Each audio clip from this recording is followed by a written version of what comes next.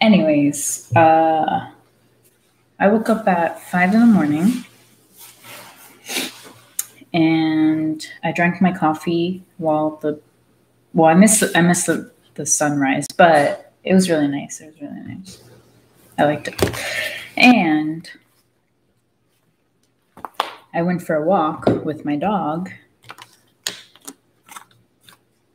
And we got some free stuff. And then I had to put like 3 coins on the serendipity thing because it was exactly what I asked for. I was like, oh, very surprising and very specific. Like, it was really insane. Like, yesterday I went crazy cleaning my house again, but mainly cleaning Gio's bathroom because it was just driving me crazy and it was disgusting and unorganized, partly because of me, because I put my makeup all over the place.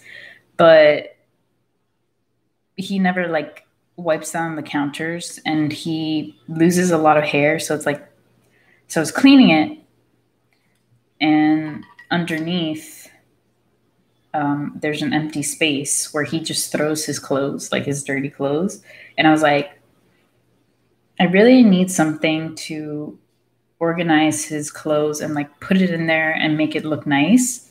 And then today when I went out, someone was throwing away, like they left it in the rain, a perfectly good laundry sorter. And I was like, what?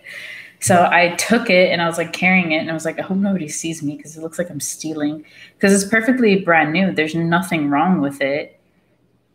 And I was like, well, they're going to throw it away, so I'm just going to take it. So yeah.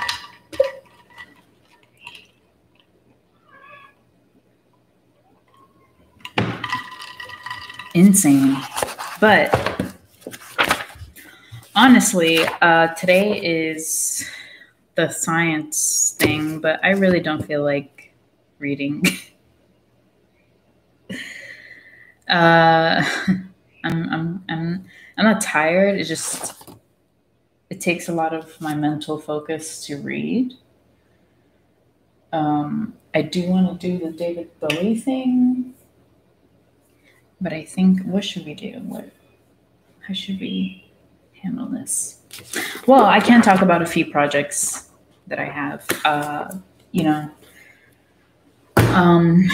so I wrote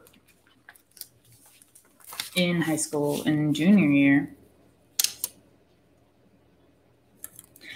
an 80-page story.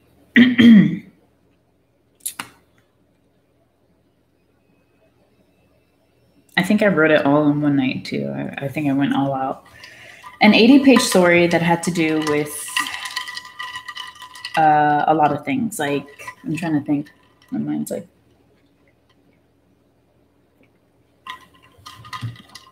not awake yet. So it was an 80-page story just to express my view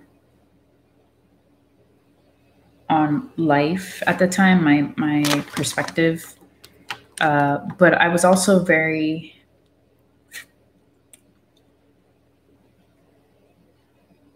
like, it was kind of like a weird thing because I was living in North Carolina and living in Miami and going to school in Miami, like it was constantly like a depression state. And then moving to North Carolina, I sort of escaped my abusive aunt. Actually, she's my mother's aunt, but like whatever. So we left her, but this is how like crazy she is. She was trying to come live with us as our neighbor. And my sister and I were trying to absolutely keep that from happening, because the whole reason why we wanted to move was so we wouldn't be abused, right? But she was literally like, I'm going to move with you. And we were like, we don't want you here. Like, leave us alone. And my mom was like, how can you be so rude to your aunt? And I was like, que pinga, man. Like, you obviously don't give a shit what's going on. But anyways, So she was trying to move like right next door to our new house. And we were like, no, like we're going to try to like, we literally like when she was looking at the houses and talking to the realtor, we're like, we don't want this lady to move in. Like we went up to the realtor and we told her the situation. Like we were like, this woman is crazy. And the realtor was probably like really fucking surprised, but we're like, we have no one else to go to because obviously my mom is just it's all good because like, so we told the realtor, we're like, this woman is fucking insane. Like, please don't sell her a house. Like, don't, you know. And my aunt heard it, and then she told my mom to tell us, and we're like, we really don't give a shit at this point. Like, we're tired of it. Like, please just no. And thankfully, I guess she was hurt by what we said, which is awesome because I don't give a fuck. I really don't give a fuck if she's hurt. Her little feelings. So anyways, so we had that freedom of not having the manipulation of the matriarch of my family. She was still involved, but like not like directly there. She literally in Miami, she lived right down the road from us. Like she could just walk to our house. Anyways, excuse me. So we finally were free of the craziness, and my attitude sort of changed. Like I was like, because I found my fiance there. Like he was really sweet. He was really kind. He was actually a really big protector. Like I also was attracted and chose him to be my boyfriend because he was really big and intimidating. He was 6'4". Sorry, this cat pissed me off earlier. He bit me, and I'm not tolerating it today.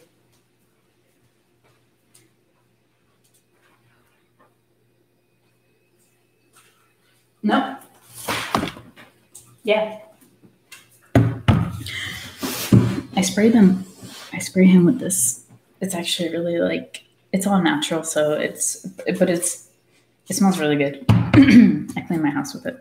Anyways, yeah. So yeah, that's part of the reason why I chose my boyfriend, Brian, also because he was German American. So it was really interesting. He was 6'3", or he is 6'3", and very big dude. So like nobody would fuck with me when he was around, which was a saving grace, thank God, because people love to like pick me up and like it's just this weird thing that people like to do. Not anymore, because like I'll beat the shit out of them. But like when I was in high school, literally like the bigger guys would like pick me up and place me. Like some people tried to like there was bullying too, like place me in the garbage, and I was like, what the fuck are you doing? Like, like, and I couldn't do anything because obviously I wasn't as physically fit. And I didn't want to get violent either because I had so much violence in my life, like so much anger and violence done to me. Like I never wanted to do it to anyone, but obviously that's not right either.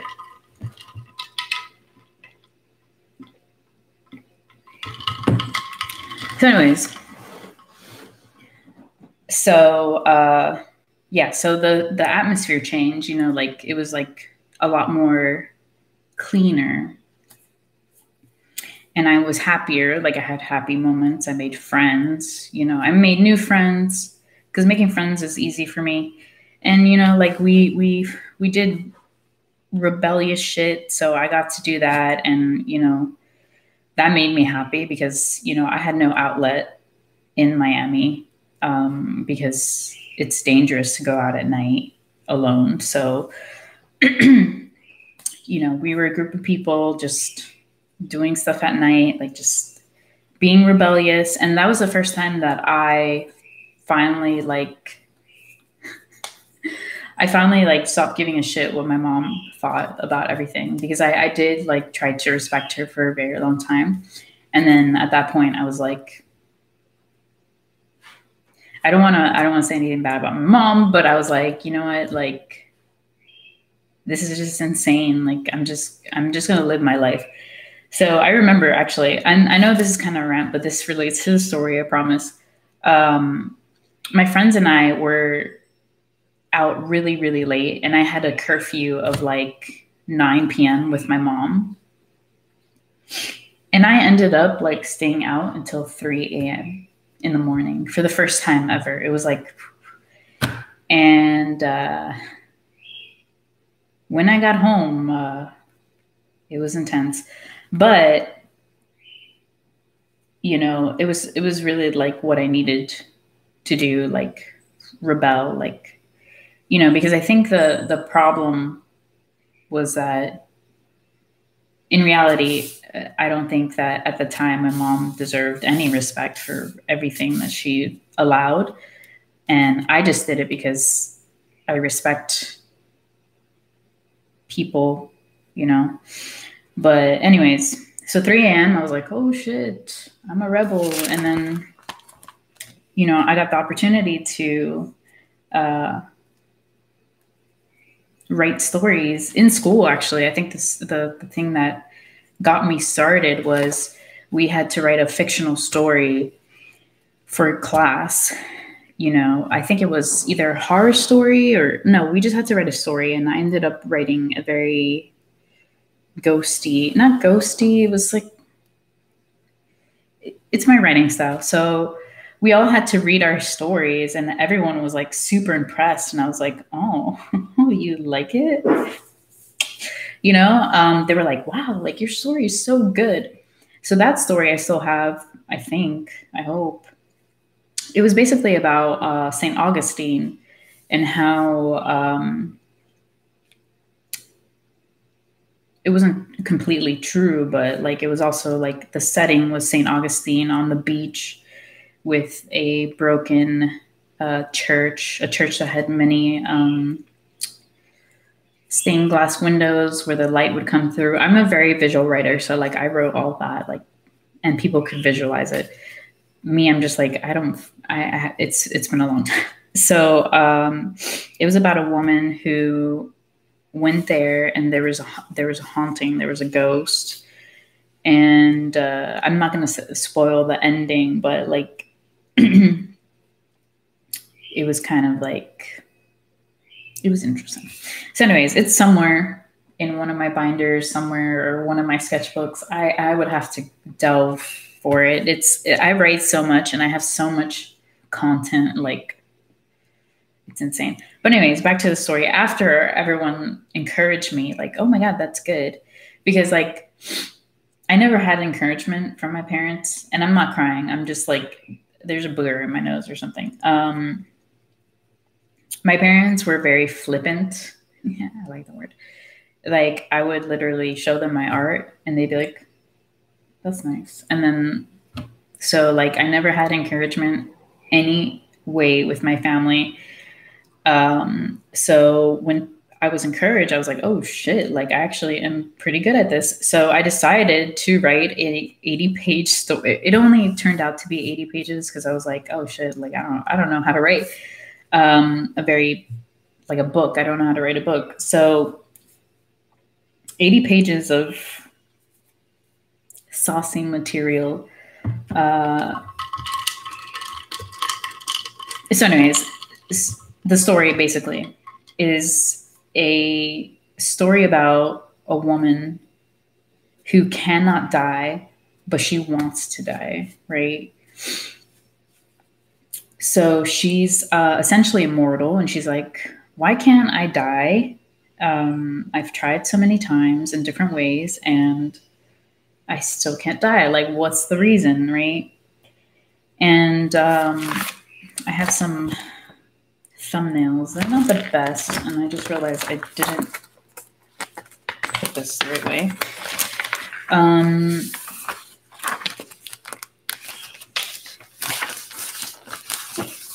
I can show you these because this is old art and it's going to change when I make it final. But this is like this is the first chapter, the important scene where she wakes up and she's in a forest, and it's kind of hard for you to understand because it's not the best thumbnail, but I'm trying to hide the bottom.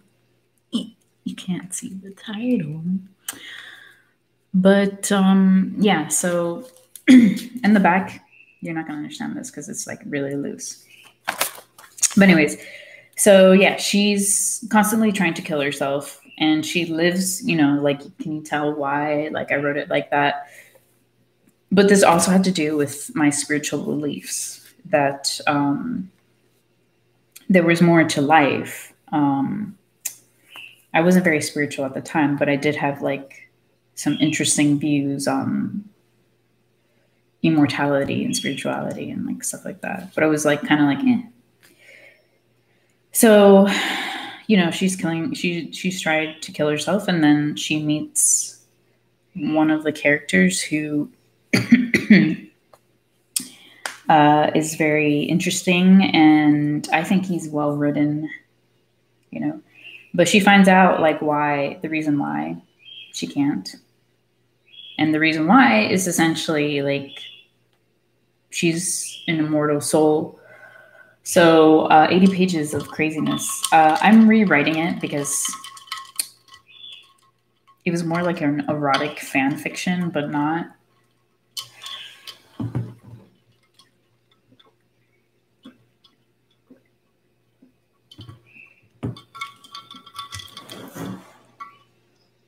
And it really has to change. Like, I have to really like put my new writing and my maturity into it because, I wasn't as, what is it? Diction? My mind's waking up. Ooh.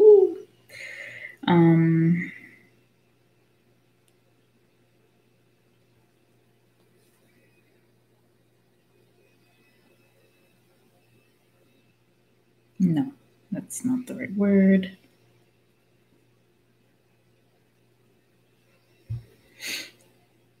I didn't have a lot of diction, and I wasn't as enunciated. So hard. When it came to writing or speaking, actually. So I have to add more content and more flavor because it's just very basic. I know what I was trying to say. But if a reader was like, it wouldn't be as impressive as other things that I've written now. And I'm not sure where this story is going because 80 pages is just like probably like 3 chapters, maybe less. Insane, I know. I swear to God, Kat, my patience with you. I know he wants attention, but he really just did not have to bite me. Like, it was really unnecessary. So yes, in my mind, I already know the scenery, and I know the colors, and I know like the lighting and like everything. So I'm excited. And I would read some of this. Actually, I should, but it's not up to par right now. But it's like this big. Like that's 80 pages of work. And I lost those files, actually. I lost the original Word document. So I have to retype it, which I'm not looking forward to. But it's fine. I don't care.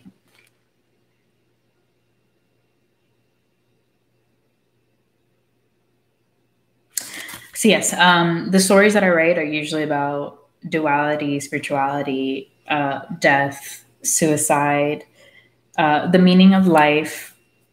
Usually I want people to think more about things like why, like basically social norms, like why is this a social norm? Why do people think that this is impossible? When clearly when we write fiction, People go nuts. Like, people live in the fantasy world. Why is that possible in fantasy, but not possible in reality? So it's something that I like to bring up, because essentially, if you think about it, the reality is whatever, how do we say it? Your thoughts create reality. So when you read something and you consume it and you think about it, you're making it a reality. Is that how you say it?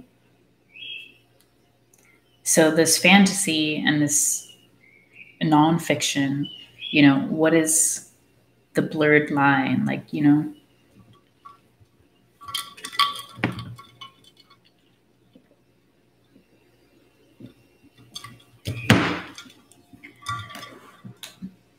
so yeah, 80 pages of craziness. A lot of the characters, let's see, most of my characters are women. I would like to write in the perspective of a man, but like I don't live that life, so I don't know their perception. So it's like really complex to write like that. But it would be cool to write some of my, because I do have male characters. I have female, male, and sorry, a bird was like, I've never heard it before. Anyways, I do have really intense and really descriptive male characters. And it would be nice to have some stories where it's like, those books where they have the female view and then they have the male view, like to contrast what they're thinking. I like that. And I would like to write it one day because it adds to the story.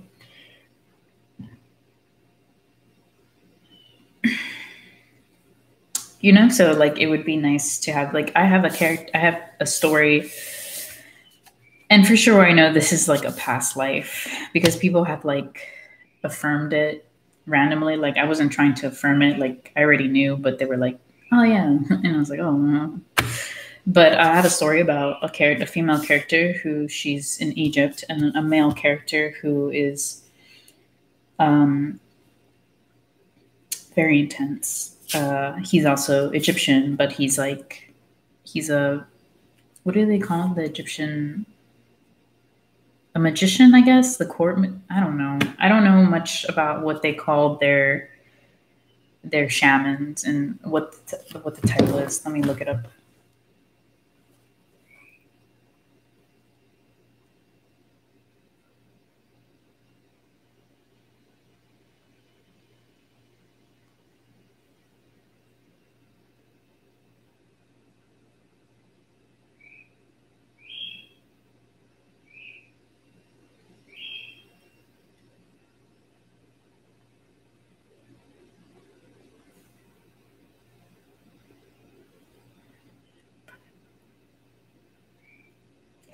I really don't know, but basically the person that prepared people for death was essentially, I believe, also a shaman.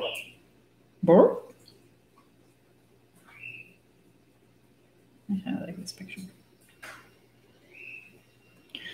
Yeah. You need attention? You already, what's up? All right. So, yeah, so he's a shaman, and he was,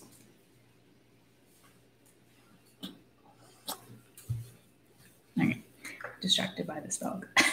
So he's a shaman, and the story is about like twin flames, but like it would be nice to see what he went through, because in the story, it was only the perspective of the main character, who's a woman, a young woman in Egypt, and her point of view when her whole situation, kind of turns for the worse. like essentially the story is that she was nobility in Egypt, and her father fucked up with the pharaoh, and the pharaoh was threatening him, and he was like, oh, I'm just going to give you my daughter, because that was a customary thing, like she's property, so and that was like okay, because she manipulated the situation so that she wouldn't be the person marrying the pharaoh. It was her sister instead. And then, I know I'm going crazy with this story. She ended up being a servant going to Egypt in the pharaoh's palace, being anonymous. And then she meets the love of her life, who is the shaman.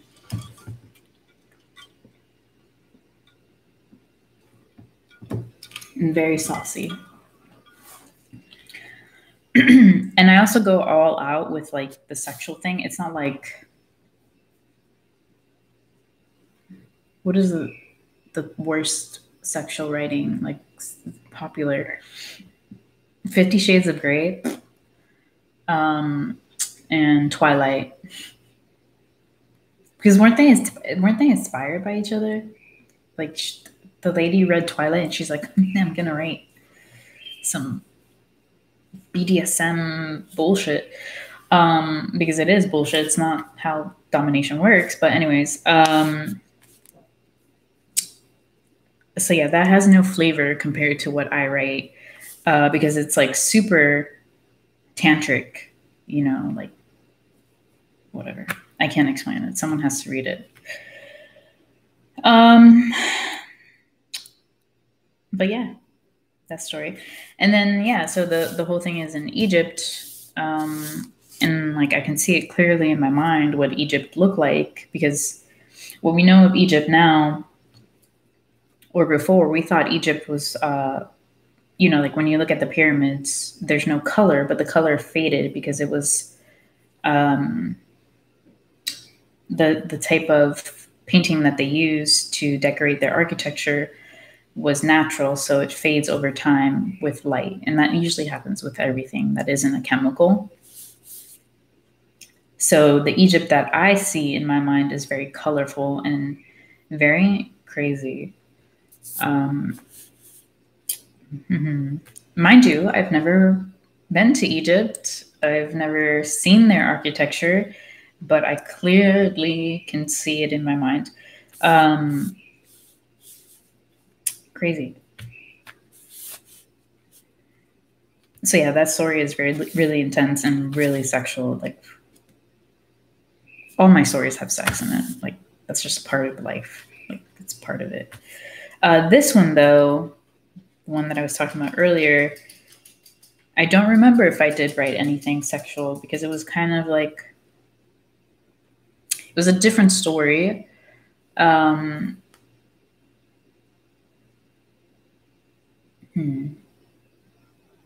Yeah. So yeah.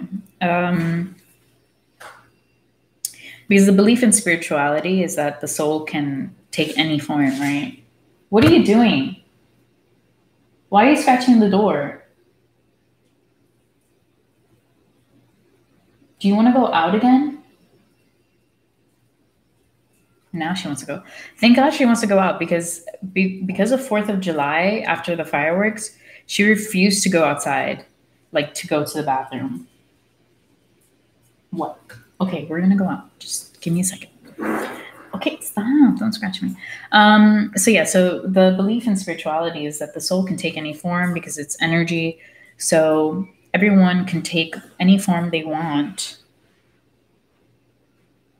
and they can split themselves as many times as they want. So it's like really complex. And I have to go because she's gonna harass me. She's already crying. But yeah, I will probably not post another video because I have friends coming over. But yes, stories. Lots of stories. Everywhere. Stories like in every book. Crazy. One thing though, if someone decides to read my stories, they have to prepare themselves, because it's It's very saucy. I'm just gonna say saucy and erotic.